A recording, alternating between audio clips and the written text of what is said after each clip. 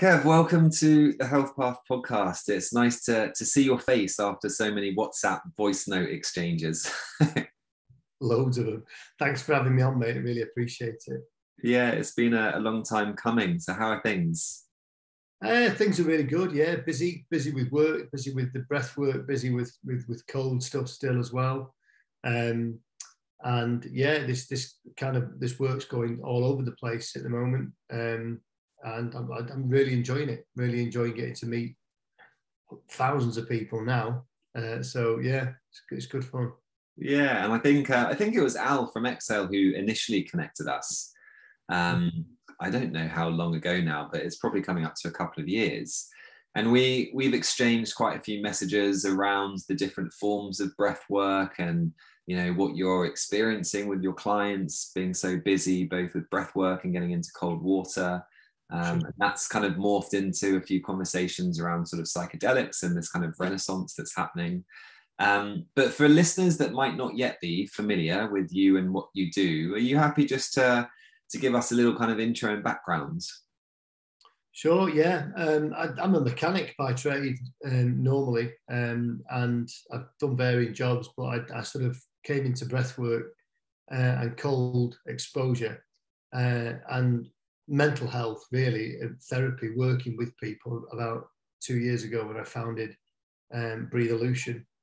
And I run that on my own, and I'm sort of dealing with people every week, ranging. We have things like anxiety, panic disorder, claustrophobia, respiratory conditions, asthma, COPD, very rare cases, things like emphysema, but I have worked with them. And I'm working with all ages, from children, 6-7 years old, up to 78 was my oldest client that I took into the cold. Wow. And yeah, so ranging up from all over the place. So yeah, so I started off taking people into the cold, getting them to regulate their breathing whilst going into cold water to maintain parasympathetic state whilst going into what would normally be a sympathetic drive of hyperventilating, breath being taken away, releasing a lot of adrenaline, and getting into cold water. It started to help people, so the group just started to get bigger and bigger at the reservoir. And before I knew it, I was just doing it as a day job. People were paying me to take them in. So 2 years later, here I am, still doing it into one way or another. Amazing. And has your practice, or how has your, I guess, relationship and understanding, awareness of the breath changed over that time? Because I kind of get the sense that from our conversations, there may be subtle, if not profound, sort of changes in just with all this experience that you're getting. Sure. Yeah, I think you're probably right. The latter, profound experience changes, really, in my opinion of it. I think the thing is that, and I've got to hold my hands up here, that when I first started to do this, I was doing Wim Hof breathing, I was doing Tumo and hyperventilation techniques, stressor exercises, which didn't really work with everybody. So from the outset, then I was trying to look after anxious people who couldn't do it. And then I started to realize the actual benefits of this hyperventilation technique and the benefits of this in the body and in the mind, and what this was doing in terms of people's ability to adapt and create resilience in the body and mind. And then, of course, I learned with Patrick McKeown in Ireland. I did my buteyko instructor's course with him. I'm one of his registered instructors, and it changed again. And I think we have even had a conversation where I said, oh yeah, holotropic breathing, it's this, it's that, it's not really safe, and shouldn't really be doing this, shouldn't really be doing that. And a lot of that, it's changed now because of just how beneficial that's being, with my clients, and how if you use it in the correct way and you create safety and you create a safe space, then it's very different than these sort of massive big group accelerated sort of sessions that can sometimes frighten people. But not everybody. It was the first time I experienced heavy breath work was in a group setting, and I loved it. It was great. But obviously, like I say, one size shoe doesn't fit all with breath. Just the same as it doesn't with psychedelics and everything else, I suppose. Yeah, definitely. I think there are quite a lot of different techniques from a breath perspective, and I've spoken to a lot of people who find, oh, you've frozen. Yeah, so I think I can definitely agree with that, Kev. There are quite a few different techniques and names of breath work out there. You know, you've got transformational, holotropic, Wim Hof, rebirthing, conscious connected breathing, etc. And they don't all fit everyone for various reasons. You know, I've spoken with quite a few people who just didn't really get on with the technique that is sort of coached in transformational breath, for example. So sometimes it's literally the way people are instructed to breathe just doesn't really fit for whatever reason. And then, as you've mentioned, you've just got what sort of states we are in psycho-emotionally going into it. Some people will prefer doing a one-to-one session to kind of explore things like holotropic or transformational breath, whereas others might actually feel a lot safer and be more inclined to go into a group session straight away. You know, I've only done holotropic once, but it was, I can see how for some people it could be really challenging, not only with what comes up for ourselves, but also what we get to witness in others. So depending on what kind of state we're going into that experience with, it's going to have a big impact on how we relate to that experience, if that makes sense. Yeah, absolutely. Everything what you said there is exactly, yes, spot on really, in terms of what I witness most weeks with transformative breathing.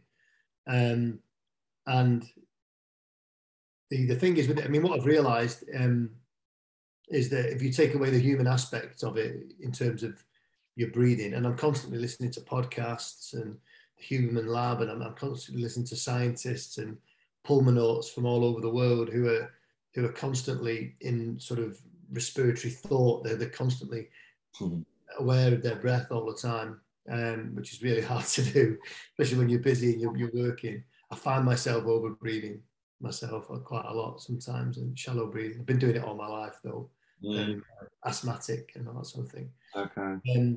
But yeah, people's in terms of the animal, you know, and how safe that animal feels in the environment, whether that's a supermarket or a pod or a tent doing some breath work, or out in the open.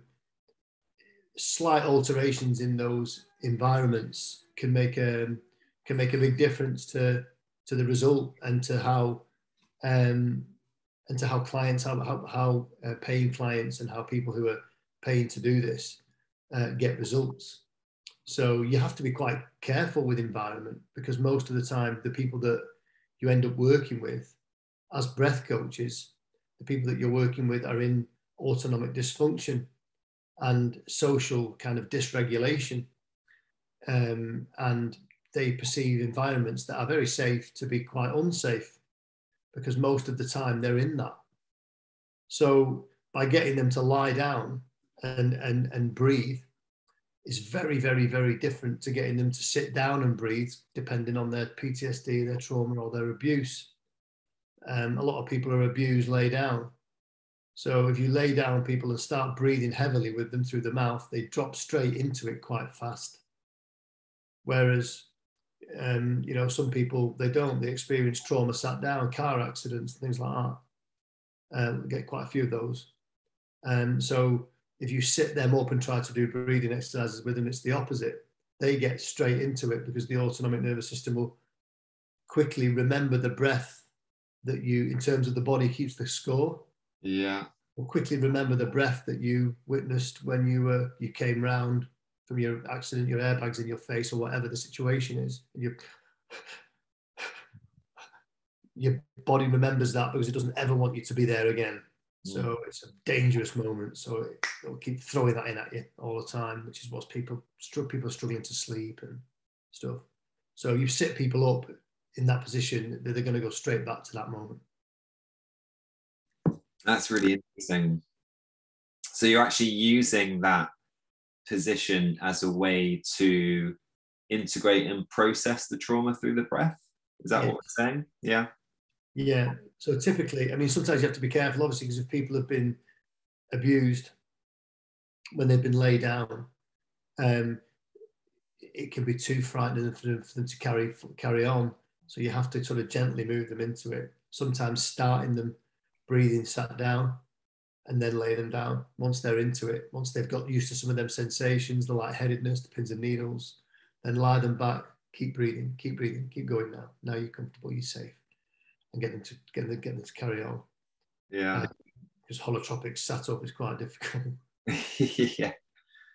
No, that's really interesting though, to kind of hear about the correlations between, you know, the type of trauma, the position that someone may be in experiencing the trauma, and then the position that we might actually put that person in to start the breath session.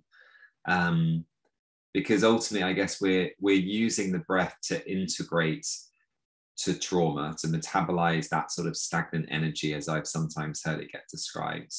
How have you found this from a sort of, I was speaking to a colleague, Victoria Fenton, around trauma the other day, and she was saying how sometimes people can get quite addicted to these kind of cathartic states, whereby, you know, they're really crying, screaming, laughing, whatever it may be.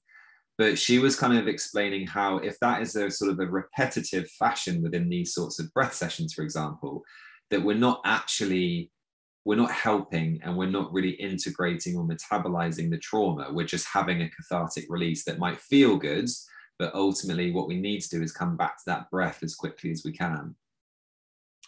Yeah, that's a good point. Yeah, and you tend to find that people that come to do this, and I found that people that in the past have been drug addicts, alcoholics, addicts in general, or people who have had eating disorders, that they tend to get kind of addicted to the breath then, and find it as they're using the cathartic breath as a safety net, or to try and get to safety by being so sympathetic that eventually they come back afterwards, they come back to parasympathetic, and they're using that rather than eating or drinking alcohol or taking cocaine.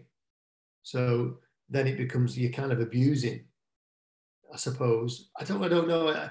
I don't suppose I'm really in any position to say whether that's abusing or not, really, because I don't do the science on it, and I don't think there really is a lot of science on this. Even, you know, Stanislav Grof, you know, would have said that there's still a lot of science missing from this. Yeah. Wim Hof would agree that we don't really know what's going on.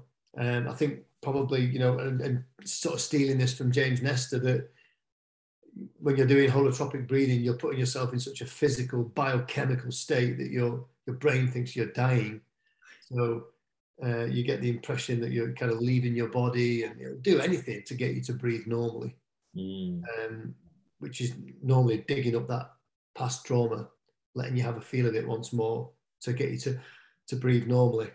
Okay. Interesting. That's an interesting theory. I know there is a study going on at the moment where they're trying to do basically fMRI brain scans on people who are doing breath work. So it's kind of very much mirrors some of the studies that have been done, obviously, with psychedelics to understand what's happening in the brain during these experiences. So that will be really interesting to see if there are some similarities there. Yeah, there will be similarities. I think with psychedelics, there's an increase in respiratory rate anyway. So once you increase the respiratory rate, you change the Bohr effect, and you get a lack of oxygen to the brain. So you reduce oxygen flow to the brain. So that will show up on the tests, obviously. But there's all sorts of other factors as well, in terms of the vagus nerve, and, you know, build up of fluid in your brain, and certainly to a certain degree in terms of the vagus nerve and your C1 and C2 sort of vertebrae, in terms of pressure on the back of the head, how much fluid is sort of traveling around the head, and how much blood flow is allowed into the head because of certain tension in muscles in the body and the neck. Because if somebody goes into a psychedelic session or a breathwork session with some kind of muscle dysfunction where you're already getting restriction, then those results will be very different to somebody who's quite equilibrially sort of balanced. And there's so much involved with that, I think, especially after I spoke to Seb, the biological dentist, that if you favour chewing on one side of the head, it can put tension on one side and not the other. And then this can affect the balance of C1 and C2 and how cerebral fluid is delivered around the brain and how oxygen gets to the brain sometimes as well. So there's just far too much involved in the, with individuals, because your DNA and your autonomic nervous system is as unique as your DNA. It's only ever witnessed through you. So again, you'd have to test hundreds, thousands of people to get anywhere near any kind of records that were usable, because of the complex nature of experience, life experience. Yeah, that's really interesting. I don't have any idea which side of my jaw I favour. So the first question was like, wow, how do people even think about this? But yeah, fascinating. It shows that repetitiveness and how that can impact things, I guess. Yeah, absolutely. Yeah, and sort of what I'm using this for, I don't know, sort of pleasurable, and using it for sort of, I don't know, some people are using these for like social events now. Hey, are we getting together for a breathe? Yeah, let's have a breathe on Friday. Yeah. A lot of ex-addicts do that, because it's, people say to me when they've done the breath exercise, man, I have never felt like that without taking drugs. That was incredible. So if that's how it's making people feel, you kind of have to be careful a little bit that they're not going to be using that to find safety. And that's where I suppose regulation then is important with it. I think a lot of my work now is all based around safety, which is why when I talk with clients now, I take away the human aspect quite a lot, and go back to the animal. What does the animal do? And just very, very subtle changes along the way can change how you feel in certain environments for the rest of your life. Something as simple as having an umbilical cord around your neck when you're born can increase your sympathetic drive enough to change how safe you feel forever. It's just an idea, Alex, but it makes a lot of sense that from being in a parasympathetic state for 9 months, and I know I'm going all over the place with this, but being in that parasympathetic bubble for 9 months, the most parasympathetic you'll ever be, the most safest space you'll ever be.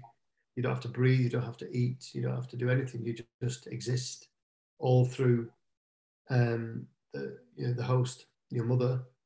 And after 9 months of being in that parasympathetic heaven, you're kind of pushed into sympathetic drive through a narrow canal, and you experience 3 very unique things when you come out. You breathe through your mouth when your lungs empty, you gasp, you're cold, and you're frightened.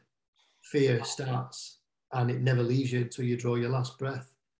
And that is the basis of anxiety, because every human being has it, because it's not possible to be alive without it, because you'd be dead already. So we need anxiety. It's the only thing that keeps us from dying. So we all have complex anxiety, every human being. The Dalai Lama will vouch for that.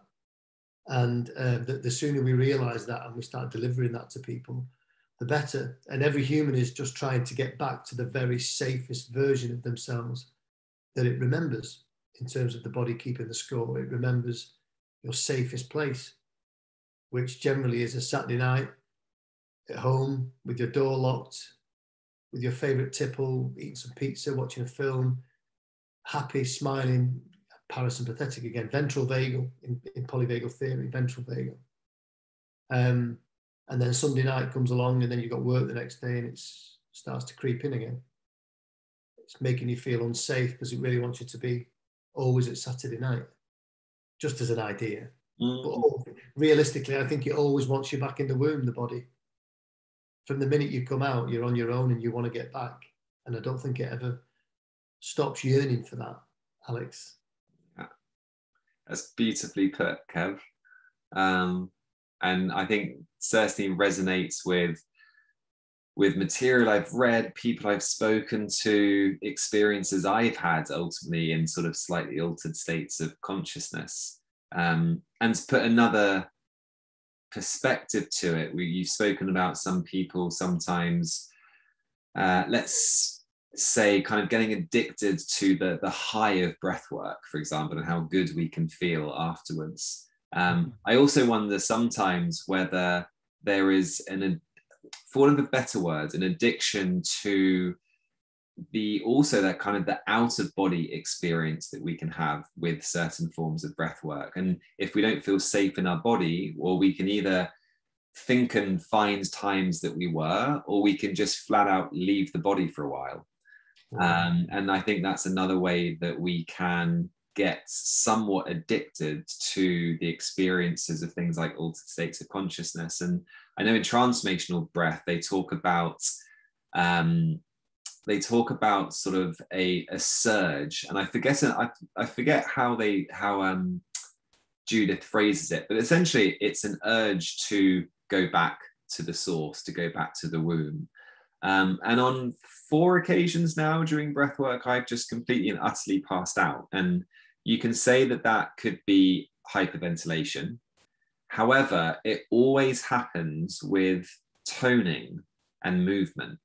So it's always when I'm making noise and I'm moving the body in each of those 4 times. And so there's the other explanation, which comes from people like Judith, which is there's a part of me that wants to go home, ultimately. And I think that really resonates. I don't think it is just hyperventilating, because it doesn't happen at the times when I would have thought it would happen within a session, if that makes sense. So I really kind of connect with what you're saying there.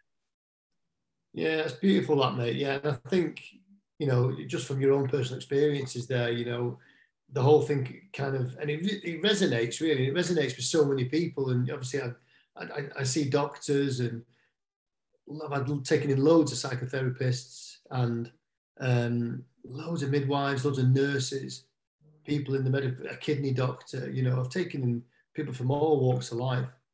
And when you talk to them about that side of it, they're like, wow, man, that makes a lot of sense.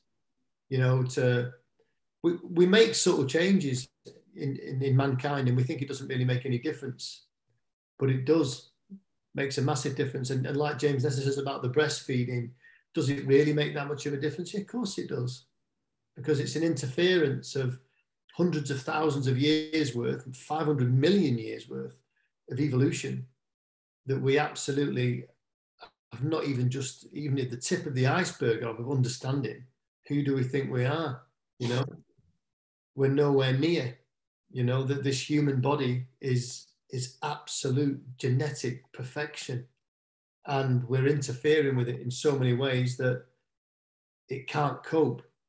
You know, I say to people all the time, should we be driving vehicles at 50 miles an hour? Humans aren't designed for that. You know, 20 miles an hour, maybe tops, if we run.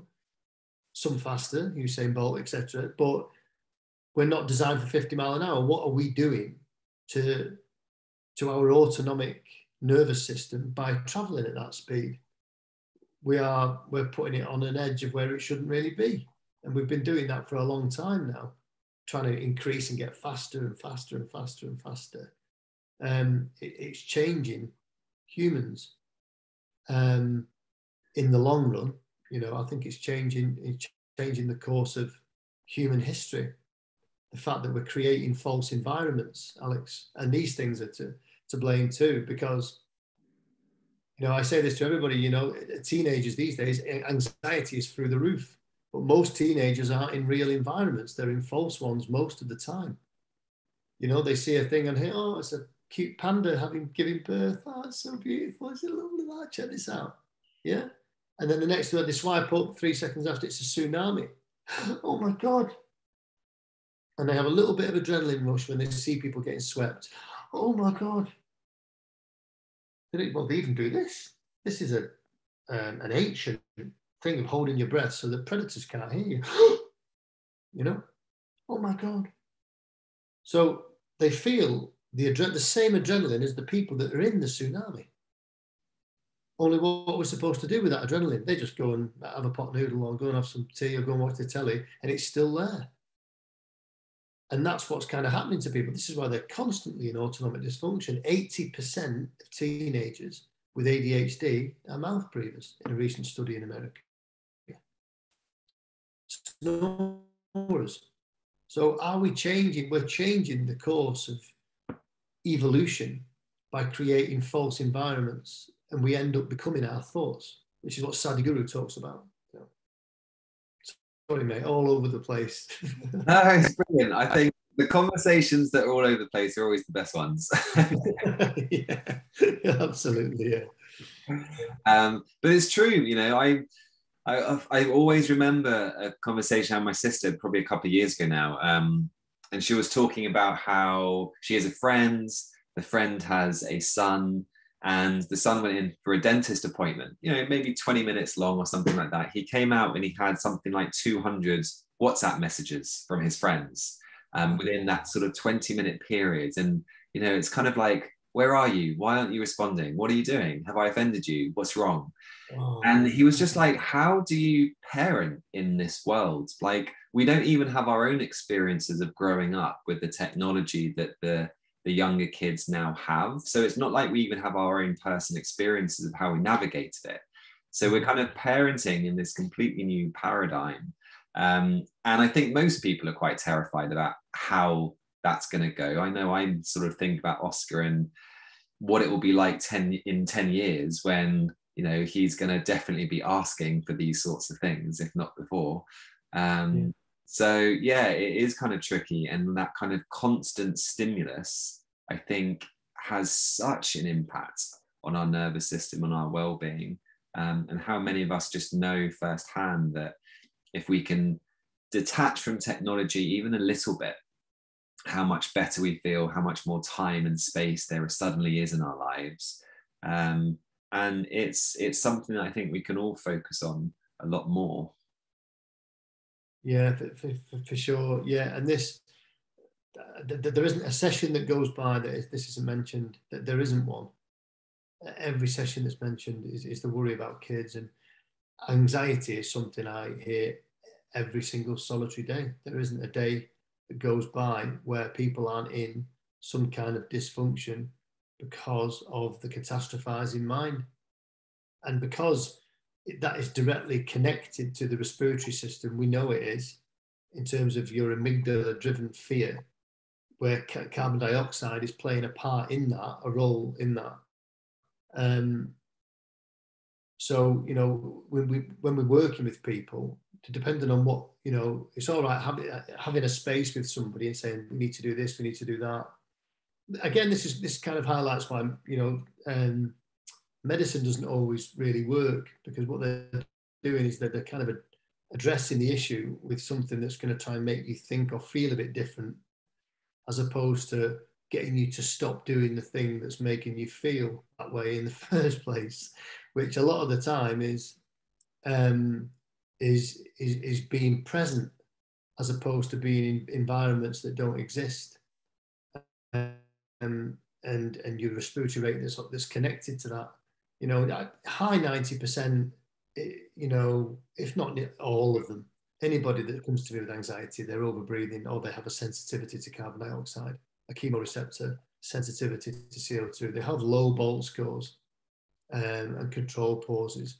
So their body is reactive, overreactive to CO2. I do things like breathing through straws with people now, just drinking straws like these. And I just say, I just want you to breathe through this straw for 1 minute. So they pinch their nose, in, out, and then I just say, go with how you feel. Some people, they can't breathe through this for any more than about 5 seconds before they go, oh. So what's happening there with people? You know, they're very sensitive to the buildup of CO2 in the body. So that's causing hyperventilation then, because by the time they have a breath in and by the time they exhale, they're quickly taking the next breath in again. So they're hyperventilating, they're breathing up and down into dead space all the time. So they're not getting oxygen. And, you know, this is making people poorly. high cortisol levels, and they're running on adrenaline constantly. They can't sleep. It's making them really ill. And the diaphragm, it's not just a tool that's for breathing. It's connected to so much more in the body. The diaphragm is really something that's taken for granted. It's far more important than, really, in terms of it, as the pump that it is, probably more important than the heart, really, in terms of its function in the body. Some pulmonologists would say, as a siphon, as a pump, it's doing far more than just breathing. It's removing toxins from your body. It's keeping your intestines moving. It's holding up your pelvic floor in women. It's everything. Yeah. So. And you mentioned the Bolt score there, Kev. For our listeners that aren't aware of that, are you happy just to kind of quickly expand on what that is? Yeah, the Bolt score, I think it was originally when Konstantin Buteyko, I think he referred to it as a control pause, or in buteyko instructors, we refer to it as a buteyko, but in Oxygen Advantage, they use the Bolt score, which means the word Bolt is body oxygen level test. So basically, this is getting people to just breathe in and out normally at their own rate, not slow or long breaths. Just breathe as you would normally breathe at home. And then as soon as you're comfortable, on your next outward breath, you pinch your nose and just pause breathing. That's why it's called a controlled pause. You're not really holding your breath because there's nothing in there. Your lungs are empty. You hold your nose, you set your timer on your phone, and you're closing your eyes and focusing in on the sensations in the body to see where your chemoreceptors drive you to breathe. So that's the first sign, physiological, biochemical sign from your body, and biomechanical sign from your body that you need to take a breath. Either your diaphragm will drop, you'll feel a bit of a twinge in your costal muscles of your ribs, you'll feel your neck muscles sort of tighten up, something in your throat, sometimes a bit of a swallow, saliva build up, you'll feel something in the body that says, I need to take a breath. That's when you stop the timer. That is your biochemical urge to breathe. That's whatever you feel is a response of your central chemoreceptors, which are blood monitors, for those that don't know what chemoreceptors are. So they're monitoring your CO2 and oxygen levels in your body constantly. So you've got central chemoreceptors and peripheral ones all over the body. And as soon as they detect higher levels of CO2, depending on how sensitive they are, that's where it gets complicated. As soon as they detect higher levels of CO2, those chemoreceptors send a message to the locus coeruleus in the brain, sends a message to your diaphragm to drop. Diaphragm drops, pressure changes in your chest cavity. You take on outside pressure, which is one breath. Dead easy, 30,000 times a day. Yeah. And then they're kind of, I can't quite remember the top of my head, but is it sort of 20 seconds is sort of the minimum that we want to be seeing for that pause after the exhale?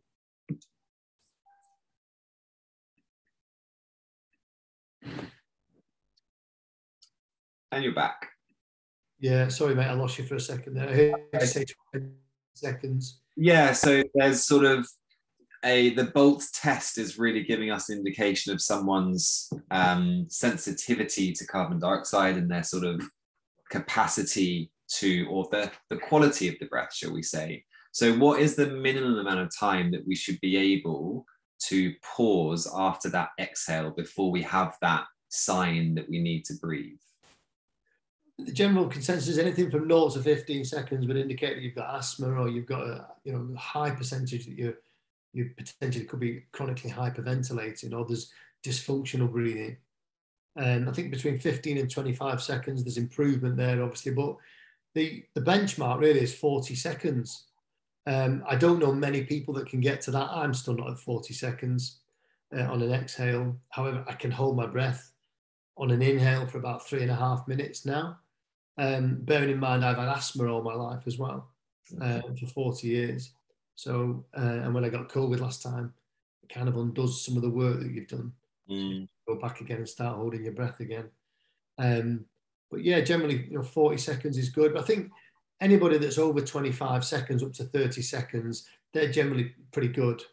They're not getting a response to breathe for that long. But you'd be surprised how many people are under 10 seconds. Yeah. Before an urge to breathe. All the ones with anxiety, most of them, I would say. They're below 10 seconds. Yeah, I don't think I've seen many people above 10 either. I don't think I was at the beginning when I first did the bolt test. Yeah. And I think that the challenge is to not allow your will to lie. I always really try and encourage people, as you say, to really tune into the body for that first sign that you need to breathe. Absolutely, that's really important. And if you're breathing lightly, you really shouldn't be able to hear yourself breathing. You should be breathing so lightly, like you're sat watching telly or whatever, you're nice and relaxed. And then when you breathe out, you pinch your nose and hold, you listen in for that first reaction from the body. When you let go, you take your recovery breath in, which should be through the nose, not the mouth. Instinctively, people recover through the mouth too much. You should recover through the nose, but when you let go, it should be as gentle as it was almost when you paused your breath. If you're letting go and you're doing this, it's because you've held too long, because that's not natural. So you've probably just gone on a few seconds too long. Remove a few seconds off it. That's probably generally where you would be. You've just held a little bit long. Ego sort of holding, really, or not quite sure what the feeling is. Some people are very detached from the body, so they don't know. Well, yeah, it's just that feeling you have when you want to breathe, isn't it? People say. And I say, yeah, can you feel your diaphragm drop? And it's difficult when you're doing this sometimes to put things into terms. You say, what's a diaphragm drop? So when you're working with individuals, it's so important that they understand knowledge is power when it comes to good breathing, good biomechanics. So yeah, when you're recovering, it should be nice and gentle. That would be an efficient bolt score. Do one in the morning, one in the evening. The ones in the evening are generally a bit better. Okay, brilliant. So that gives people, I guess, a nice, simple exercise they can do that gives them a basic overview, I guess, and an evaluation of the breath. A question that comes to mind after that is, Kev, do you have a breath practice per se? So are there things that you try and do on a regular basis as a way to improve any of these sorts of parameters? I use an app on my phone that is apnea. It's called Stamina Apnea Trainer, and that is O2 and oxygen tables. So that's the breath holding and then breathing and then breath holding, and each breath, each time you have to recover on your breath is less.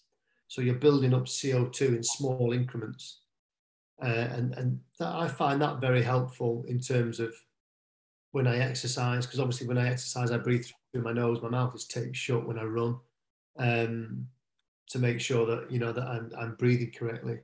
And you only have to look at people like these Ethiopian runners and stuff. When they're running these marathons, their mouths are closed. They're not running with their mouths open, because your body can regulate, far more efficiently when you're breathing through your nose during exercise. All right, there will come times where you're going up a hill or whatever. Sometimes you may need to open your mouth, get a bit more air in, get a bit more oxygen, increase it slightly, because of the load that's required. But generally, the more you can breathe through your nose during exercise, the better. And by holding your breath and improving your chemoreceptor sensitivity to carbon dioxide by holding your breath each day, you're improving that chemistry set. You're improving your sensitivity to CO2. But is that affecting anxiety? Is that improving how you react in certain situations? Well, in terms of how I think the amygdala is connected to sympathetic chain and CO2, I think definitely it is. Because if you react less to CO2, are you going to react less in dangerous situations? Probably, yeah. So does it reduce the tummy turns when you go into supermarkets and things? Yes, it does. Because I have feedback from people that say, look, it's less. I feel more confident in the staff room now. I don't feel the same. And that's somebody that's gone from a bolt score of 4 seconds to 20. All right, it's took her 6 months, but she's got there. And she says that she feels more confident and she doesn't feel frightened as much. So the connection between CO2 and anxiety or panic disorder is massive. Amazing. And you know, talking about how the breath and improving these receptors can improve our mental or emotional well-being. You already picked up on obviously the importance of the diaphragm, and I think I'm right in saying that nasal breathing kind of activates the diaphragm a little bit more effectively than mouth breathing. And the diaphragm, as you mentioned, is important from a lymphatic system perspective. So it's supporting the detoxification of various things, but also it's kind of, it is a mechanical pump for all of those abdominal organs. So it's providing a massage to the intestines, and people can find that therefore it will be beneficial for IBS type gut stuff potentially as well. So there, I mean, and we could go on and on ultimately about some of the other connections and benefits of breathing to most of the different bodily systems. It really is fascinating. It is, mate. Yeah, I'm glad you mentioned that, because a lot of people that come to me with anxiety and panic disorder, they strangely they suffer with irritable bowel syndrome, acid reflux, irregular toilet habits. Some people don't use the toilet for 2 days, and I hear that a lot. It's like, that's not normal, you know. And in hospitals, and when they go to doctors, you know, that some of the things they tell patients to do is to jump up and down on the spot, or jump up and down on a trampoline. So what's that doing?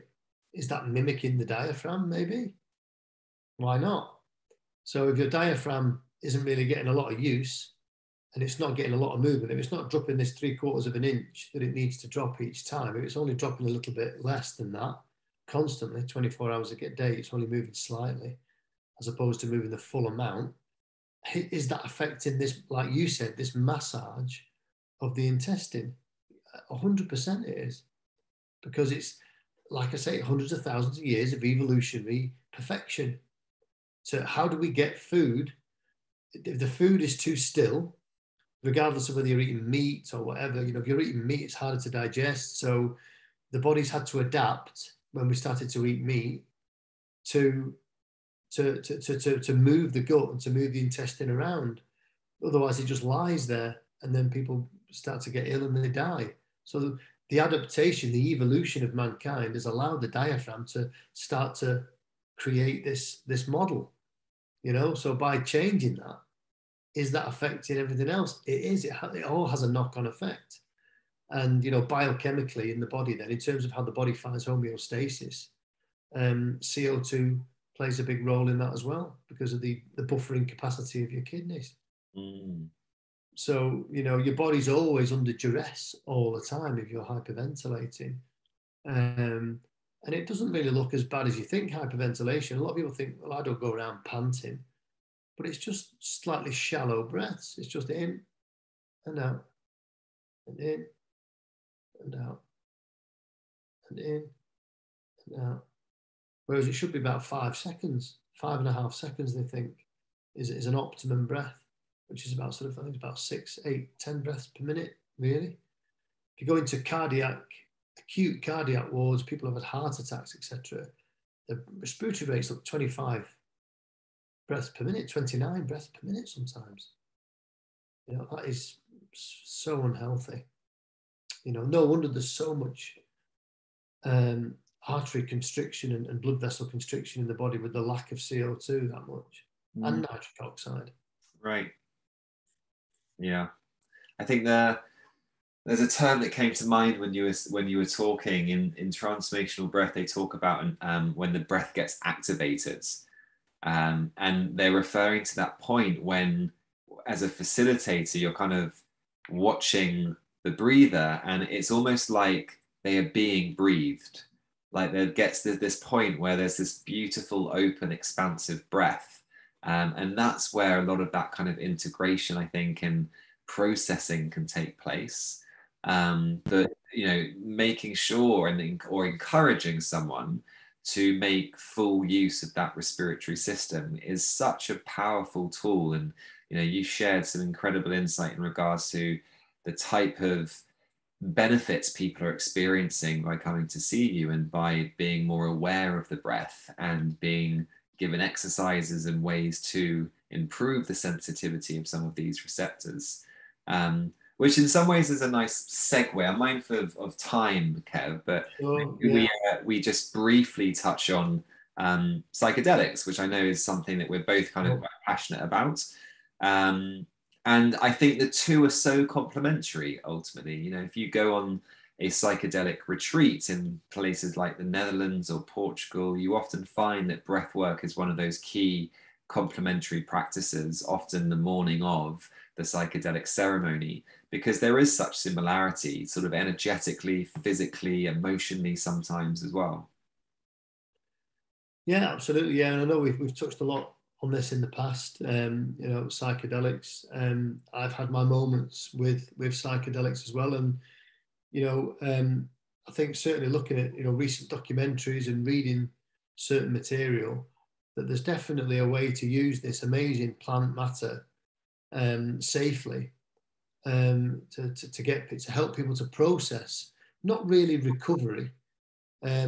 You know, I'm always a bit careful about recovery, because there is no recovery really, I don't think, because if it was recovery or you were repairing something, um, you know, it'd be easy if that was the case. If you could recover and repair it, you'd almost be undoing evolution. It's always going to be there. Whatever it is that's caused you so many problems over the years, whether it's depression or anxiety or PTSD or trauma, etc., for any reason why you might want to get involved with psychedelics or breathwork or both, it's almost really about just resetting neural pathways using the natural things that we have. The most natural thing we have, obviously, is the breath. But why not use these chemicals that help to increase your respiratory rate, which we mentioned before anyway?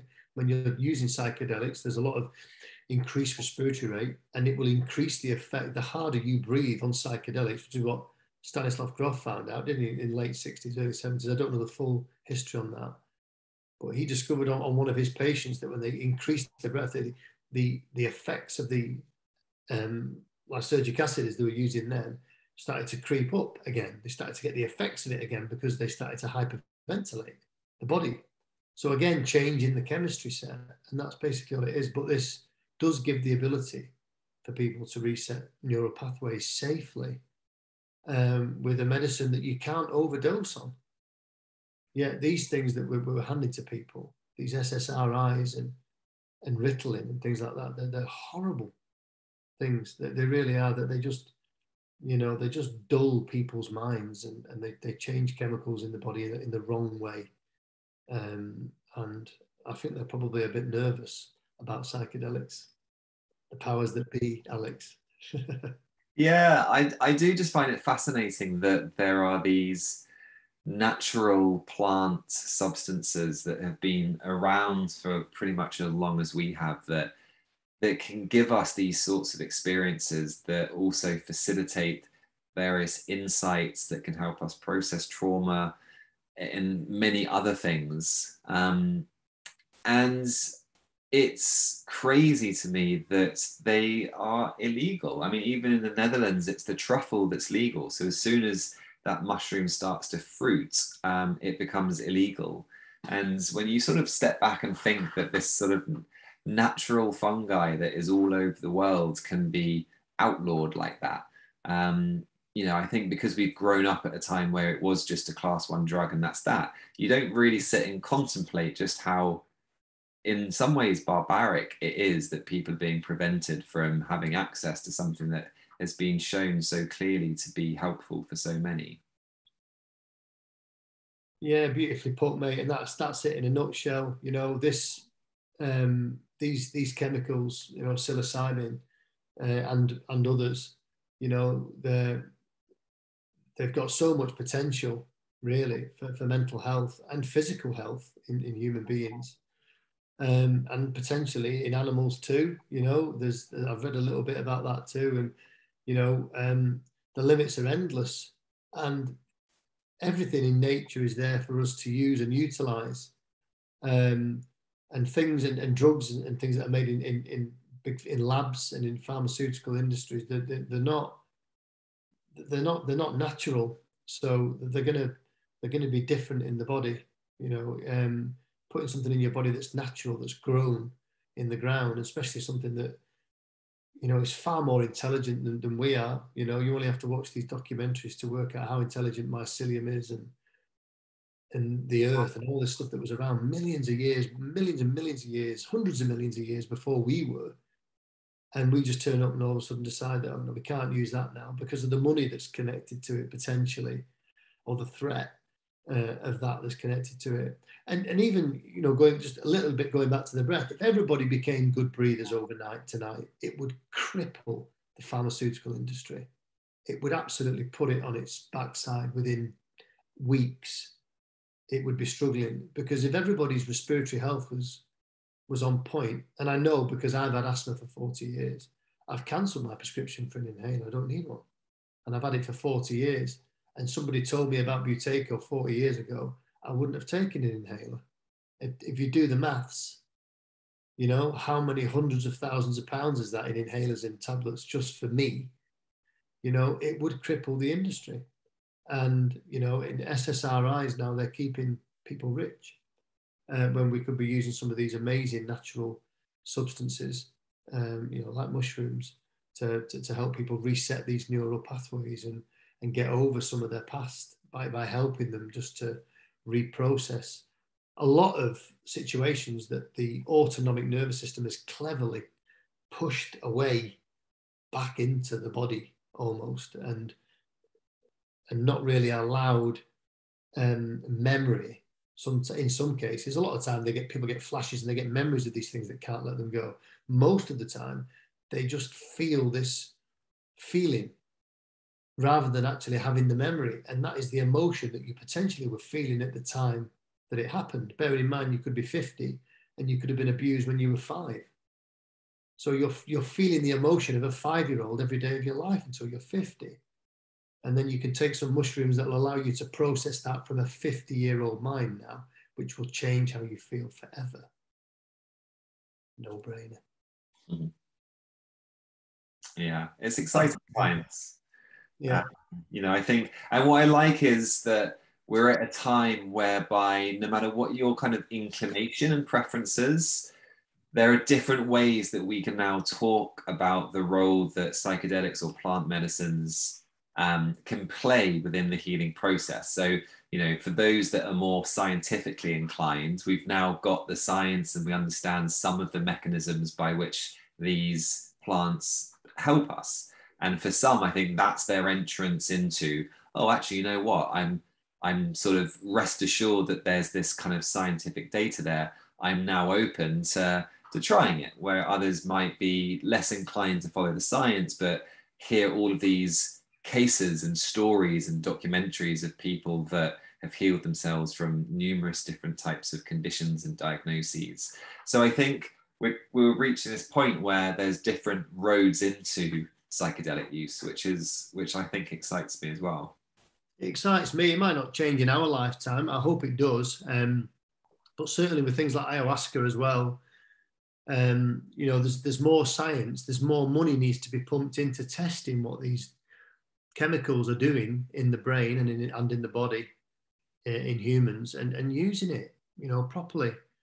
And I know that you have a specific interest in it. It's part of what you do, and I'm obsessed with sort of watching documentaries about it and reading about it, and about it's mentioned in the Bible, and mushrooms are mentioned in the Bible. I'm sure they are. So I was listening to somebody talk about that, and so who knows where it's going to go from here. But it's exciting because people are just being a little bit more open-minded, like you said about the science now. You can quite easily use all the science, and then all of a sudden, it's not a recreational drug in the 60s, Woodstock, and everybody thinks, oh yeah, magic mushrooms, you go and get wrecked in a park when you're a teenager.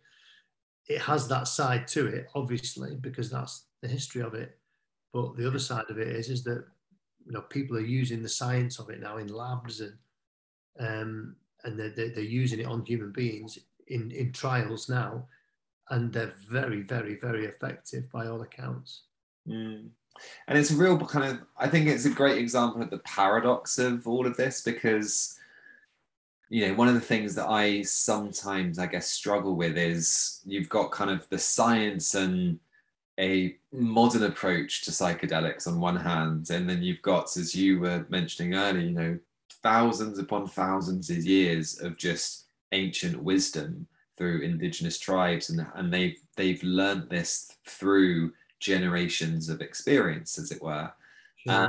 And trying to balance the two and trying to get the best of both, I think can be quite challenging, but I think is really needed and really important. And an exercise that I had to do on the practitioner training was just kind of exploring some of the similarities and some of the things that aren't so similar around those two different practices. So, from an indigenous perspective, often psychedelic ceremony takes place at night, for example, whereas in the studies and most of the sort of experiences in the Western world are often during the day. Okay. Apparently, previously it was the shaman that would take the ayahuasca. The participants wouldn't actually take any. But that's completely changed based on, I guess, a bit of need and demands. But isn't that interesting how it would be the healer taking the ayahuasca as a way to sort of facilitate? And then I think I'm right in saying they would sort of sing their songs and work energetically with the person that was seeking healing, which really spins things on its head as well. That's absolutely, I never knew that. And I think literally, I think it's investing in mankind's history. And I know I went to a cacao ceremony last night with these indigenous people from Peru, and his wife was interpreting because he didn't speak any English. But man, I mean, it was just such a beautiful ceremony. They were talking about the medicine and how they use it and how they dry it and how they crush it and how they manipulate it to get all the goodness out of it. And proper ceremonial grade cacao is made from these seeds from the cacao plant. It's dried out, it's crushed and ground up, mixed with water, and the whole ceremony is just a beautiful thing, that they still use to this day, and they don't get poorly in Peru. They don't get cancer. They don't get high blood pressure. They don't get they don't have anxiety and depression. So what is it that they're doing? What is it they're doing that we're doing wrong? And we need to just key into these ancient traditions. All right, yeah, some of them are chemical, but we have to stop being so afraid of something like that. You know what I mean? It's crazy. And I think even when I speak to people that have lost people, everybody's lost somebody to cancer. Yet most cancers don't survive very well in oxygen-rich environments. So why don't they tell people to breathe in such a way that they're getting more oxygen, which is through the nose? I've taken, I think, 4 GPs into the code now, and I've asked them all which is the best way to breathe. And a few of them said any, either the mouth or the nose. So, and these are the people that we rely upon in white coats to look after our children, to look after Oscar and little Austin, who's on the way for me. We go to the doctors, what's wrong with them?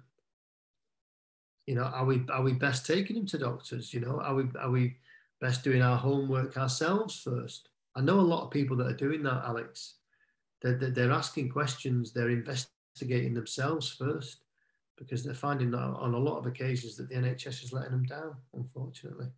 And that's nothing to say, our NHS system is amazing, our national health system. And I work with so many people who are loyal to it and who work amazingly through it. It just seems a little bit far behind. It just seems a bit lost.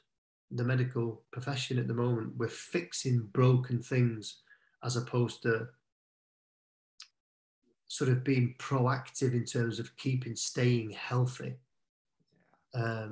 So yeah, we're struggling in the West at the moment. Yeah, it's so true. We need that paradigm shift. I was speaking to a friend earlier about this concept of P4 medicine, and one of the 4 P's being preventative. Yeah. But preventation or preventative medicine kind of requires education. It requires helping people understand what they need to be doing to prevent these conditions in the first place, and how much easier is life in every way, arguably, when we are in a state of health and coherence. And the longer we have some form of dis-ease, how much harder is it to return to a state of health? Because it's like, the way I think about it is, it's almost like that imbalance, that pathophysiology has just got more and more embedded in the system.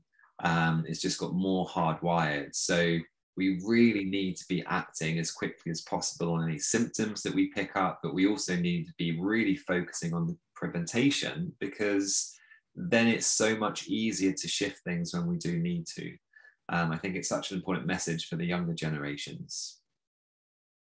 Yeah, for definite. I'm so frightened for the younger generations. I'm doing my best to try and get back into schools again after the summer holidays, to try and talk to them about their breathing. Even if they just take a little bit away from some of the lessons, and some of the workshops. You don't always have to react to certain things that your body's doing. It's just telling you that it's just not happy about something, and you're not having a panic attack. Just breathe through your nose, or breathe through a straw, or just recover, and then just try and find out what the trigger is. It's okay. Your body will do these little things every now and again. People are having panic attacks all the time, and a lot of the time it's because they don't understand what their body's doing. And you'd think, when you're in this day and age, that you teach people how to breathe before teaching them, about geography or algebra. Nothing. Sorry to all the maths teachers and geography teachers that are listening to this, and how dare you? But people need to know how their bodies work first. Anatomy and physiology should be drilled into our people, our children. They should know how the body works. They should know what adrenaline does. They should know what epinephrine is. They should know what cortisol does in the body. They should know that what happens to their blood when they're over breathing. They should know that they should be breathing through their nose and not their mouth.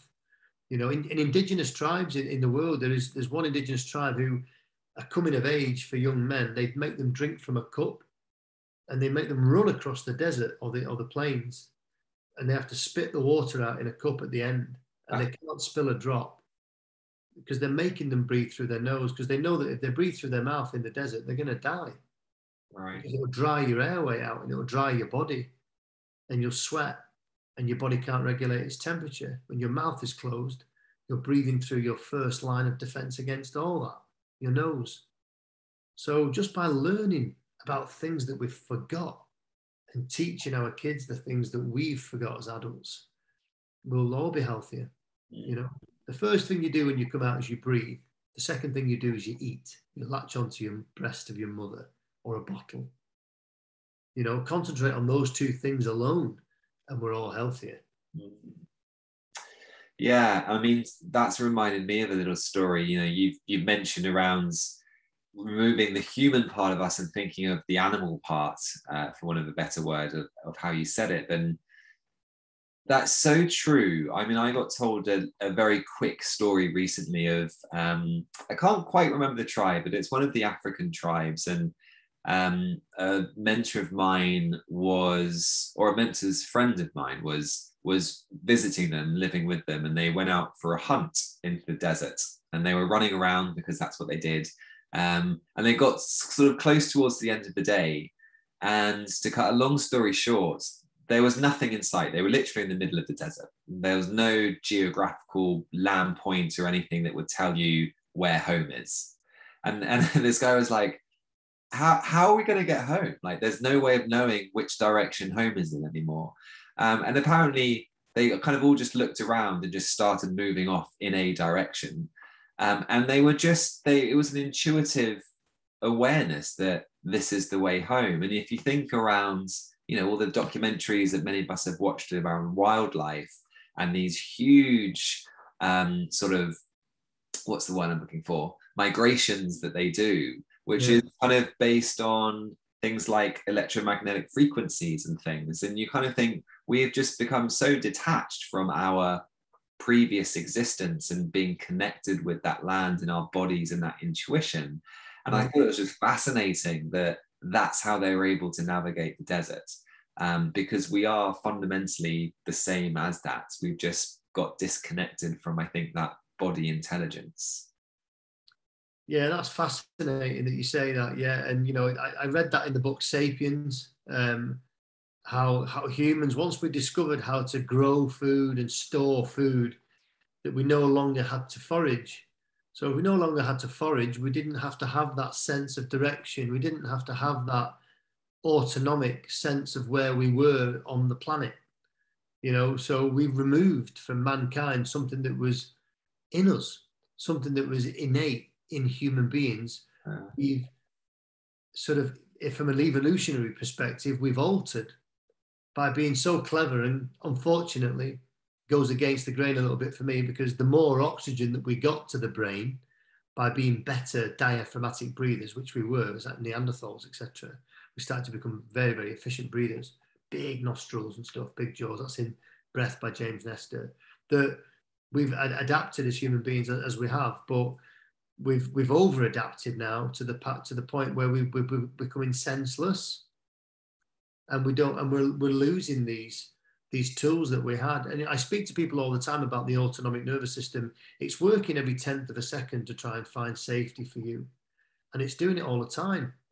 And you know, sometimes you get that sense that somebody stood behind you, even though you can't see them, you can't smell anything in the room, but you sense there's somebody behind you, and you look around and there's somebody there. How do you know that? That's something that's inside the body. That's something that's genetically there, that's been there for a very, very, very, very, very long time. And you know, who are we to think that we know anything about how that's worked in the past for us as mammals? You know, we're miles behind, and we've forgotten and lost it all. But you know, these indigenous tribes and that, they haven't. You know, they haven't lost it. It's still part. They know exactly, and animals know. You know, but I think we still have a lot of senses there. People say, "Oh, I have this affinity to water. I'm a real water baby." I said, "You have an affinity to water because you need to drink. You're a mammal, so you want to be near water. Generally, that's definitely in your body. I always feel a sense of calm when I'm at water. So that's funny that you're 70% water." So you will feel a bit calmer when you're near it because you need to drink. So that's what that feeling is. I'm sorry to burst your spiritual bubble, but or that you're a Pisces or you're an Aquarius or whatever. But you know, as animals, take away the human aspect, the emotions, the feelings. He did this, she did that. You know, Eckhart Tolle. You know, just quickly, Eckhart Tolle wrote about it in his book, The Power of Now. Animals, they head to head. You think he referred to it as ducks. There's a male and a female duck in the lake, in the pond, and the other male comes over, tries to get in on the female. The other male comes in, they fight one another, pecking hell out of one another. What, the male wins, the other male swims off. They both go off in separate directions, and they both shake and flap all their feathers about. They get rid of all that angst, and then they just carry on eating. They don't go around saying, "Oh, I'm keeping my eye out for you now in the future. Oh, there's him again. There's that guy, that duck who did this to me. I'm going to make sure that I follow him off. I'm going to make sure that tomorrow he's forgot all about him." And it's the same with lions on the Serengeti. They fight, and then one of them is victor, and the other one just walks off. Forget all about it. They just crack on. With life, humans, we store and hold everything because of this evolvement. We're holding it all. And, you know, that is the human being. Yeah, and you know, even just shaking, talking about what the ducks do, for example. But if I encourage everyone just to, at the end of this podcast, if they're at home, somewhere safe where they can do it, you know, just go and shake your body. Start with the hands, then go up to the shoulders, get the torso involved, the hips, the legs, the ankles. And it is incredible how good you can feel after even like 2 or 3 minutes of shaking. It's hilarious. It is. People are paying to go and do laughter therapy, movement therapy. You know, kids do that. They stamp their feet on the ground, slamming their hands down, and then when they feel better afterwards. So it's no different. So at the end of this, shake your body about, make noise, do anything, shout. You know, don't frighten your neighbours. but then just relax, almost go into sort of shavasana and feel all the buzzes, the tingles, feel the blood running through your veins, feel the movement of your body as you breathe in and out. You'll be so connected to specific movement in the body. The good way of getting connected to your body is by shaking it, moving it. It's brilliant. I love it. Yeah, I had a shaking session on a on a recent retreat as a way to kind of get grounded. We were going into like a sharing circle, and there was always something like a meditation or a body movement practice, Tai Chi or something.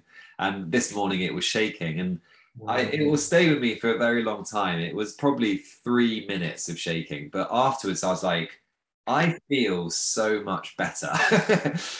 So it's basic things sometimes can be so powerful. So yes, I love what you say there, Kev.